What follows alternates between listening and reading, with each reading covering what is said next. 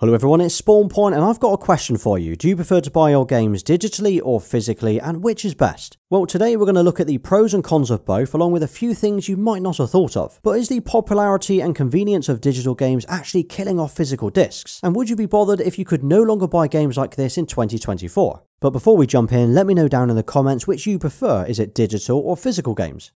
Now, when it comes to buying them, you cannot beat walking into a store, browsing the shelves and picking up a copy, or waiting for that package to drop through your door. There's still something special about holding an item that you've bought knowing you actually own it. And it doesn't matter how many digital games that I buy, this still feels better. Also, seeing all of your games stacked up or displayed on your shelves just looks awesome. There are also so many great case and disc designs out there that you don't get that same experience when buying digital, and not to mention the steelbooks. Over the last few years, I've been collecting a few of these for the games that I really like, so it's great to see that they've not stopped making them yet. Although bizarrely, some of these steelbooks were provided with a digital game code rather than a disc.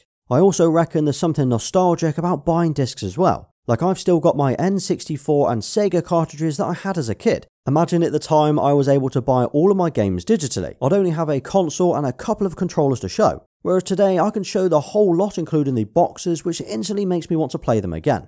And then if you fancy displaying your games in your setup or on your wall, well, you can. Like, I've got GTA Vice City on PS2 which sits above my desk, and I've got the Final Fantasy Rebirth one in my living room. Whereas when it comes to digital games, it's not quite the same. You scroll through a library of games either on your phone or on the store, add them to your cart, and voila, that game is now in your collection. I mean, don't get me wrong, it is far more convenient as you can search for what you want, buy, and start playing without ever leaving your room. And to be honest, about 95% of my game collection is actually digital, as that's what I prefer. But over the last year, it has made me realise that maybe I'm not ready to completely let go of physical games, even if the convenience of digital keeps persuading me away. It kind of feels like I've gone full circle and back to physical media. But then storing your games is something else worth thinking about. If you've got 50 games in your collection, do you have the space for them? I mean, I've got 20 games here and I hide them all inside this cupboard. But every time I buy a new game, I need to find somewhere else to store them. Of course, if I was a collector, then these would all be out on display and would look awesome on my shelves. Whereas digital games can be downloaded and installed onto the console storage or stored on an external SSD. This means for the size of one physical game, I could have hundreds of digital games instead. However, storage isn't free, so if you wanted to store all of your games locally, you would need to spend quite a lot on SSDs. Personally, I've got about 1,000 games in my digital library across the PS5 and the Xbox Series, but only about 100 of those games are downloaded and installed. Of course, you don't need to store all of your digital games locally, as your digital library will live in the cloud until you need to download them. Also, the benefit to digital is all of your games are in one place. They are easily searchable, you can't misplace them like a disc, no worries about scratching or damaging them, and you can see exactly how many you have. So yeah, it doesn't matter which option you go for, you still need to think about storage just in a slightly different way. Then there's jumping between games. So if you're like me and you're often playing 2 or 3 different games at the same time, you'll find yourself swapping games quite often. For disc-based games, that means physically changing the disc each time you want to play a different game. It's not a huge issue, but the amount of times I've sat down to play a game before realising the wrong disc is in is ridiculous. And this is probably the single biggest downside for me when I want to jump between games and using discs. However, digital on the other hand is incredibly convenient. You can load up one game, play for a bit, close it, and then open up another game without even leaving your chair. There's no worries about trying to find the case or find the disc is inside the right case. You can just click the game and you're done. There's obviously a fine line here between convenience and pure laziness, but I'll let you be the judge of that. Either way, I really like the fact that I can jump between multiple games without even thinking about it. And with things like Xbox Quick Resume, it will even load the game to the exact same spot that I left it. Now, when it comes to installing or downloading games to play, there is a noticeable difference between the two. Take launch dates. If it's a game that you're really looking forward to playing, maybe you've even booked the day off. Getting your hands on it as early as possible can be important. And that's why I think digital games are sometimes the better option. So if you go digital, you can usually preload the game days in advance, which means the game is downloaded and installed, often with any updates already applied. You can then jump on the game at midnight and start playing straight away. In fact, sometimes you get to play digital games a few days early as part of a pre-order bonus, something that we've seen from Call of Duty and various others. That's a pretty big incentive to go digital. Whereas physical games, you need to head out to the store to buy it or wait for it to arrive in the post, often with no idea what time it will come and no guarantee it will even come on launch day. Then as soon as it does arrive, you need to install the game and download any day one patches that could be huge. Also, there are some games which force you to download the entire digital game anyway, as there's no content on the disc itself. This means sometimes waiting hours to even begin to play the game, which can be incredibly frustrating.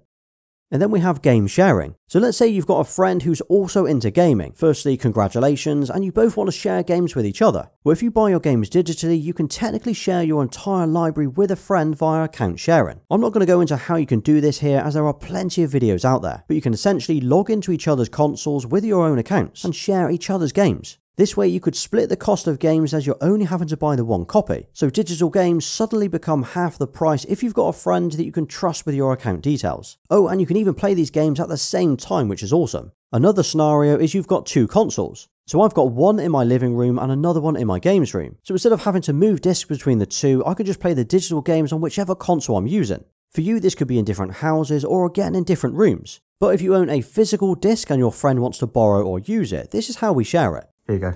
Thank you.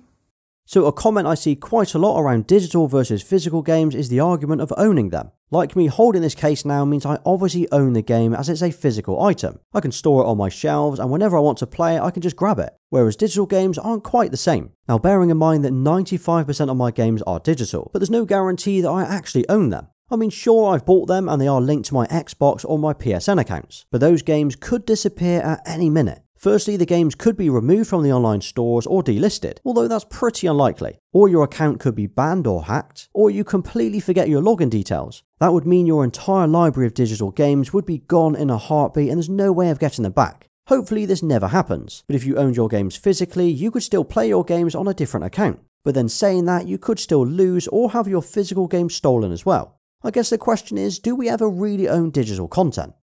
As for the cost, on the whole it appears at launch digital games are either the same price or slightly more expensive than physical, which is interesting as they don't need to be made or delivered to you and you cannot resell them. Physical, on the other hand, can often be picked up for less at launch if you shop around, or wait a week or two and they are often even less again. Although there is a cheaper way to buy digital games. So normally you would go onto the store and you would buy the games directly through the store using your card. Well, instead, if you go ahead and purchase a gift card from sites that sell them for slightly less, you can normally save a little bit of money. For example, a £100 gift card cost me £87. Then I redeemed that on the store before buying my games. So any digital games that I buy are now effectively 13% cheaper. But then stores like PSN and Steam also have great sales and offers on throughout the year that make some games incredibly cheap. So looking through the current sale, some of these games are 50 to 80% off, although you could pick some of these games up secondhand from stores like CEX for even less, so physical games still come in cheaper most of the time depending on where you look. But then if you're not bothered about owning games at all, you have subscriptions like PlayStation Plus and Game Pass, where you obviously never own the game but you can play as many games as you'd like for a monthly fee.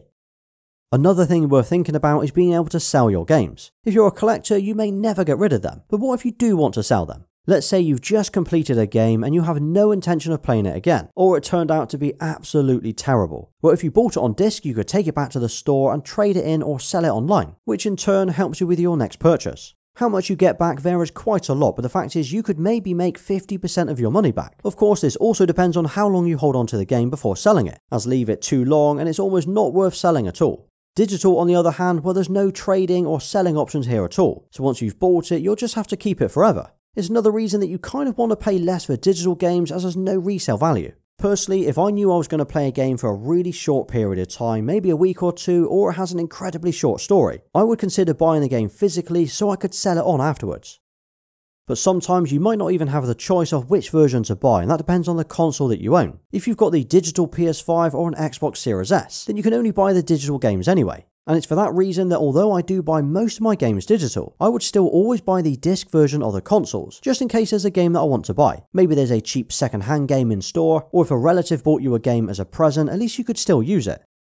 And then we have special edition or collector's editions of games. So although there are usually ultimate or deluxe editions for digital games, where you'll get extra skins or in-game items, the physical CEs are something else. I mean, take some of the CEs that we've had over the last few years, including Spider-Man 2, God of War and Mortal Kombat. We've had some really nice items included. I know this is quite unique though, because not every gamer wants to display gaming merch in their room. But interestingly, there have been some CEs that, although come with physical items in the box as well as a steelbook, are only provided with a digital code for the game. In a way, this is good if you wanted a digital game but the physical items, but it also means that this bundle is immediately worth less once you've redeemed the game code, as it's now missing the game. Hopefully this isn't something we're going to see moving forward, but I guess only time will tell.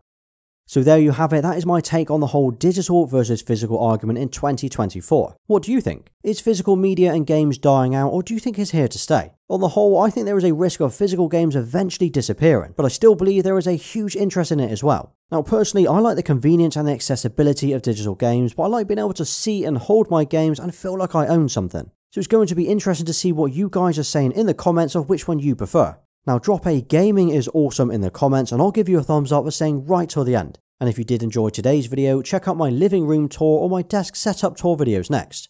Well, thanks for watching, please like, subscribe and follow me everywhere. Until next time.